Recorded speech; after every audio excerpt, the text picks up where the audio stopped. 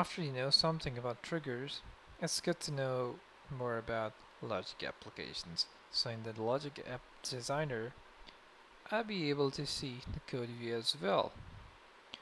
But as right now I'm not having much of the things that are being performed, so here is some of the code that's available to me.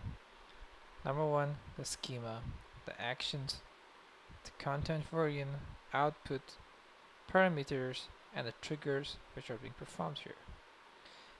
As we go further in this video series, we'll discover what changes are going to happen to the code and how we can tweak a bit of code to change our actions performed in logic apps.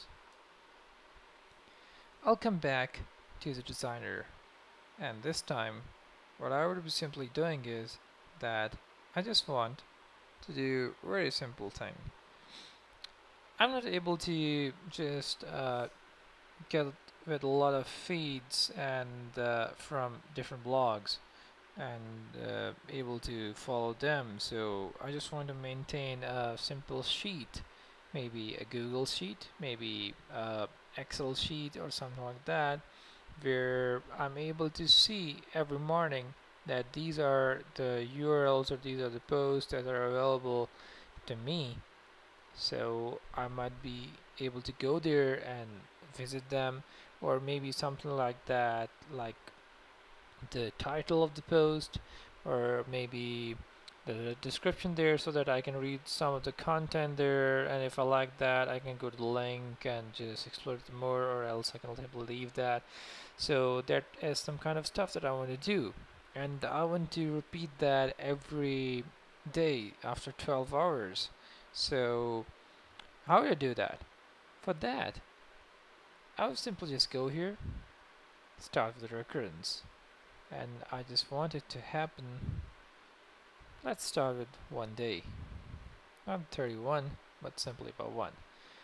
Now, every trigger has some simple options that are necessary for it, and also it has some advanced options. For example, if you want to select time zone here, and if you even want to have a start time here, you can surely have that. Let's say I just want to start with the next step. That okay, fine. Now it's really good that we are recurring that event and we have a trigger now. Cool. Now what? Now the thing that we are going to do is that we're just going to perform the steps over that trigger. Once the application is triggered, then you have to perform the steps. So let's start with the first step. Number one, I need to maybe get the RSS feeds. So let's start with RSS, and when a feed item is published. So now here is a kind of conflict that we are recurring that, and then we are going to see that when a feed item is published. Do I think the both of them seems to be a trigger? This is also triggered when a new item is published. This is also triggered when the time is around 1 day and that is completed, so that trigger is performed. So it's always good to have simple triggers that simplify your job. So what I would simply do is that I would delete both of those. Then I would simply just go here and see the RSS, and now I would start with this trigger. For the, I would say, simplicity, I would just simply go to The Verge and theverge.com. Let you guys know that today is something, I would say, Oculus Connect going on. Well, we're not that much interested in that, but here I would simply able to click subscribe, and I'd be able to get the RSS link. I would simply copy that, go to Logic App Designer, paste it, and what frequency I just want to iterate that. Let's say 3 minutes for now. Okay, fine, makes sense. I don't mind it even. And now I want to perform the steps. So I want to perform an action. I want to just write all of the stuff that I get in my Excel sheet. So what I'm gonna do is that, let's say, Google Sheet, and I'll be able to see a lot of things. So Google Sheet, insert rows. I would need to sign in here,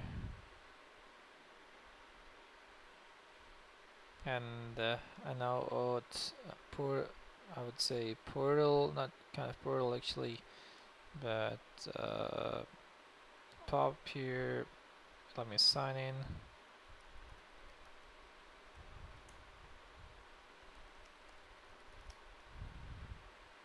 And there you go. Yeah, sure, why not? I have simply created a sheet with the name of doctors.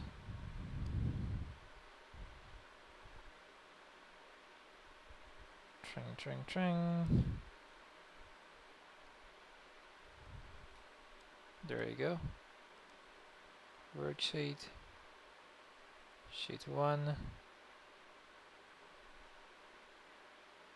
And in the name, what I actually want is that the feed title maybe, and the contact I'll put the feed summary. Sorry for this.